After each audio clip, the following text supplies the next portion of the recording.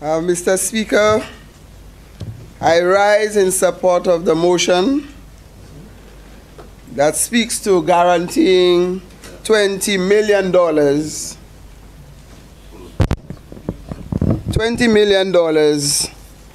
towards decent homes for our people in St. Lucia and especially our public officers. Mr. Speaker, sometimes I listen to my radio, on television, I watch on social media, and you get the impression that the problems in St. Lucia started on the 26th of July 2021. And there is no way that the conditions of some of the homes in the Babono constituency started on the 26th of July 2021.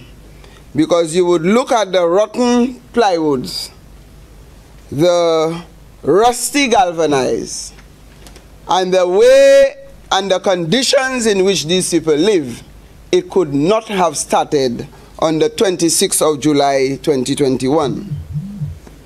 There are some persons who are gifted, talented, and they use their talent and their skills to manufacture lies.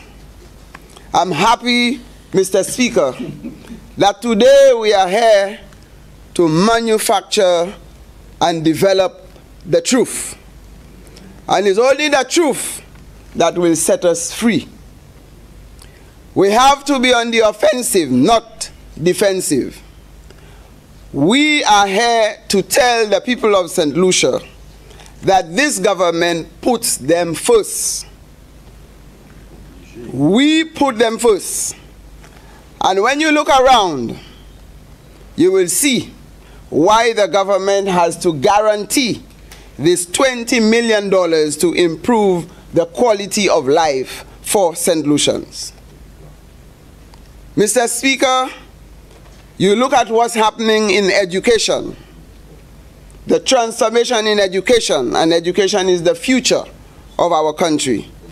Our Prime Minister has invested heavily in education, and he continues to invest in education, because the children of this nation, they are the future leaders. And the Minister of Education has articulated the number of areas where government is investing in education. And Mr. Speaker, I recall some time back, about a year ago, when school reopened, and it happened this year, the Prime Minister asked all cabinet members to visit the schools before we come to cabinet the Monday morning. And the purpose of this exercise was to go and find out whether the teachers and principals had any challenges. And we had to bring these challenges to him so that he would deal with the issues immediately. And I can tell you, Mr. Speaker, that I have always done that. At the opening of school, all of us try and visit as many schools to support the Ministry of Education to identify challenges. And it is so encouraging to hear the principals and the teachers tell you, we have no issues, we have no problem. The ministry has addressed the issues during the holidays and everything is okay. And this is a sign that the government is investing in education. We look at the issue of health, Mr. Speaker, and how the government has invested in health. And there is a resident in my community who came to my home in tears. She was so excited when she got support from the Ministry of Health. She could not believe that. We have in sports, Mr. Speaker, and that is where we have to invest to keep our young people occupied. And we know today we are celebrating Julian Alfred. We are celebrating our Olympics competitors. We are celebrating those in St. Lucia. And if we get our young people to invest the time in sports, we are going to see results.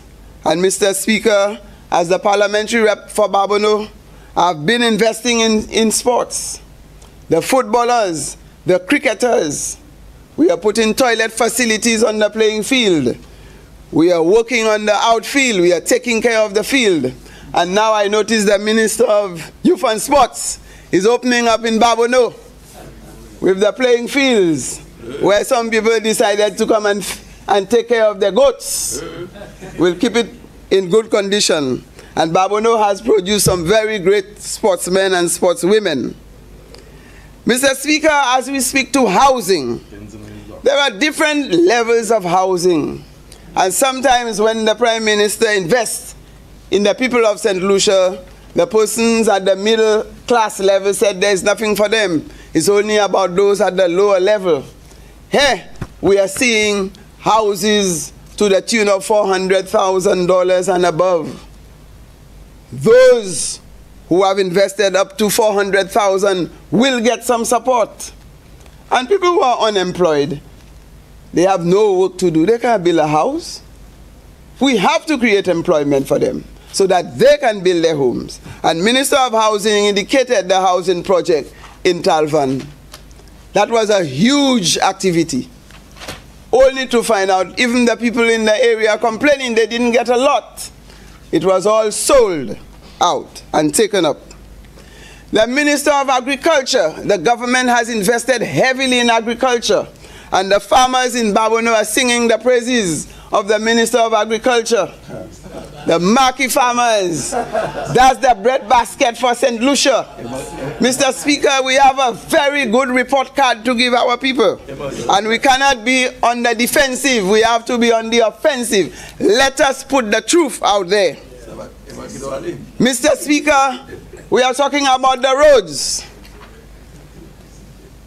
And we are fighting to keep and make Babonneau a community where you do not have holes in the road.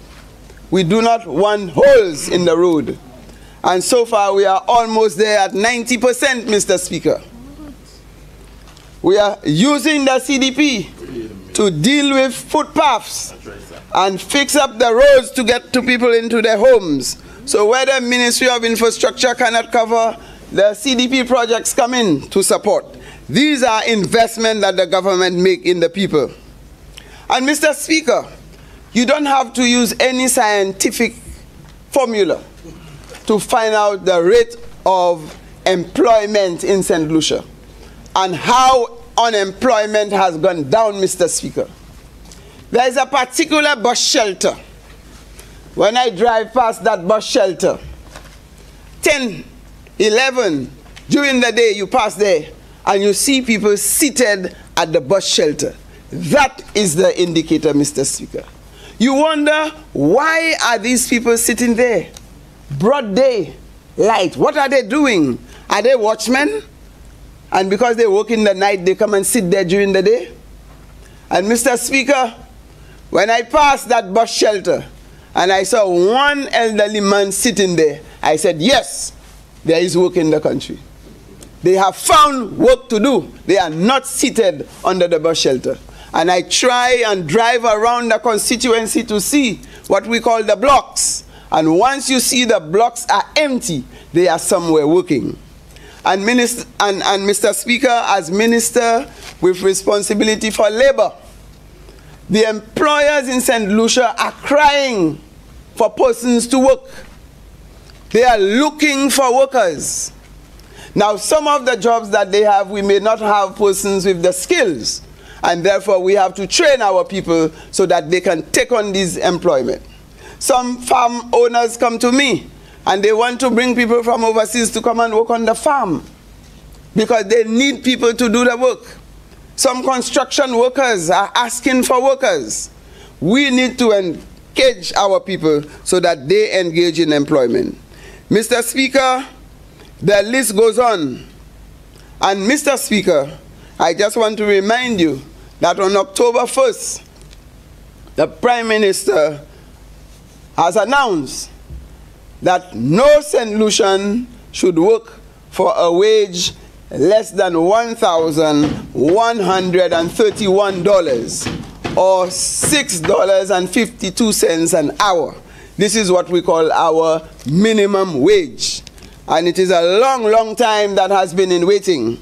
And there we come.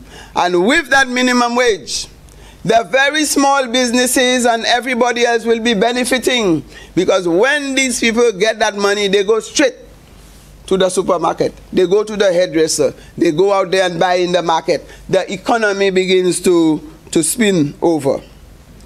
Mr. Speaker, guaranteeing a $20 million loan for housing is in keeping with all what this government has been doing to improve the quality of life for St. Lucians. And Mr. Speaker, in trying to improve the quality of life for St. Lucians, we have started a special initiative in the Babono constituency called the Community Transformation Project. And that is a revolutionary concept. It's one where we did a survey to assess the living conditions of people in a special area in the community. And there we identified the specific needs of these people. And it started off, one, with a cleanup campaign, beautification, housing repair, electricity, water, internet, roads, and creating employment and opportunities for education for every single person living in that area. And there is a bubble of excitement in these areas. And these projects would last for about 6 months. And at the end of the 6 months, we have the official opening of these projects. So when you do that, you leave one community better off. It's not just about handouts or little things here. It's a transformation. And that is doing very well, Mr. Speaker. So, Mr. Speaker, the more the Prime Minister can guarantee monies through institutions to improve the quality of life for St. Lucians, the better we are. And we will continue to put out the truth. We will continue to say what is good. And we want the people in St. Lucia to stay on the side of truth. And that is where we will see progress. And as was said earlier, the governor of the central bank is not a St. Lucian. He's not working for this government. He's working for the OECS. And in his independent assessment of economic development and growth, he is there to put out the truth. And I challenge him to go out there and put it out there. It's not coming from us. We are not the ones that cook it. We're not cooking things. We're not cooking lies. We don't know how to manufacture lies. We know how to put out the truth. And with that, Mr. Speaker, I stand in support of this guarantee so that our public officers and other St. Lucians will benefit. There are many people who want to start a little home. They want to build their own home, but they do not know where to turn. And the government has provided this opportunity.